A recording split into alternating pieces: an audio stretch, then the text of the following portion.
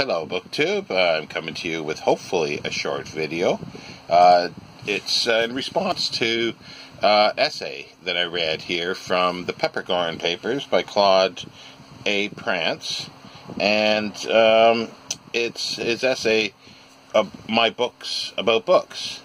And in one paragraph he talks about fiction books as well, and he mentions most of them I'm aware of, and actually he mentions two that I have that I never really I picked this up off of Amazon for literally nothing. It was like, it's one of those times that it's gone down, sorry, itchy proboscis nose, that is. Where was I? Oh yes, it showed up for I think £1 something, whatever it was, like £1.67 or something like that, with free shipping. So wow, I'll take a gander at it. Horrible, it's a reprint. It's one of these digital reprints, but a horrible production and cover. But it's 19 little chapters. It's purported to be, these are things that my brother wrote. Blah blah blah. And I just read it every morning before going to work, a chapter every morning, so it took me 19 days to read such a very tiny book. It was just over 100 pages long, so it took me 19 days, so you can figure out how long each chapter is. And then he mentions this one here, The Bankrupt Bookseller by Willie W. Darling. And I picked this up for £1. I didn't know what to make of it, really. And you can see a bookmark in there. I didn't get very far. I sat down for a few minutes, read it, threw a bookmark in, and then it got sort of pushed aside, put on the shelf, and I sort of pulled it off again to get to the bottom of this. Well, now I have with this, so I've learned something today. And he mentions other ones. He mentions Christopher Morley,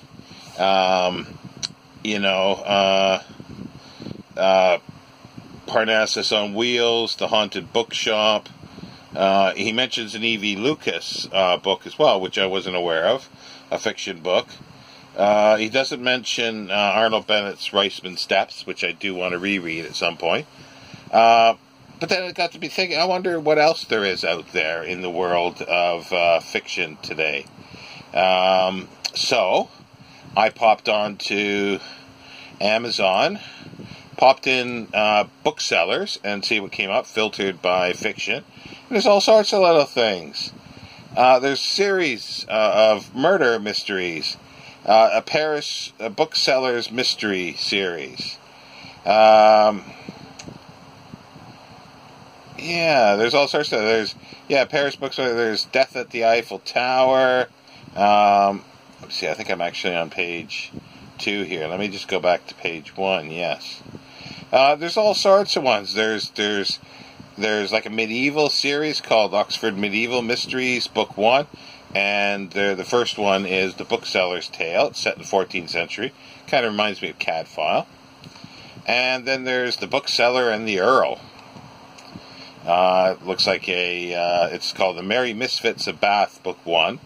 And it looks like a romance. There's other ones here. There's Young Adult, The Left-Handed Booksellers of London by Garth Nix. That's coming out in September. There's a reprint by the British Library Crime Classics. It'll be released in October, called The Death of a Bookseller by Bernard J. Farmer. He's an old mystery writer. The Bookseller, the first Hugo Marston novel by Mark Pryor.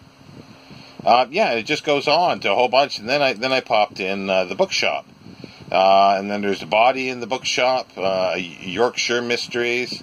There's the Foyles Bookshop Girls. It's the Foyles Girls series. And there's Scottish Bookshop Mysteries. There's all sorts. There's like I say, a whole romance. There's some paranormal, all sorts of things. Which I'm just flabbergasted at the plethora of books that are being written. It seems to be in vogue in some ways, to write regarding a bookshop or book related. And I've always there's more modern ones more recent ones that I'm aware of. The John Dunning series, Bookman's Wake, and so forth. I've not read those.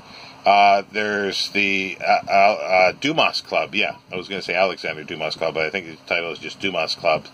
And it was made into film by Polanski, called The Ninth Gate, I think it was just called, with Johnny Depp. I enjoy the film. I think the book is very, very different, but it was an enjoyable film.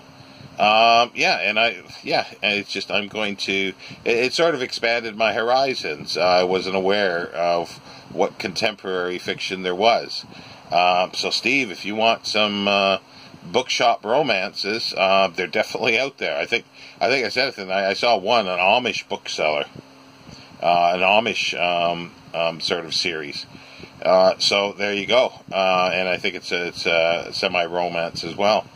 I guess, yeah, it's just whatever it's fit into. I didn't see anything that was a science fiction one, which, hey, there's an opening. Anybody who's interested, start a science fiction bookshop series. If anybody knows any other good books about bookshops and things like that, do pop them up. Put them in the comments. I'm interested. I'm going to start with baby steps. I'm going to read Christopher Morley's and reread the Reisman Steps by Arnold Bennett, and I think there was a prequel or a sequel to it as well, at least one, but I'm not sure of that. It's a long time since I read it. And then I'll probably go into the John Dunning ones and a few others. But yeah, if you know of anything, do put it in the comments. I'd be interested to know, because this is something new. As I say, this is something I learned something today. So have a good. I'm going to restart my bookshelf tours.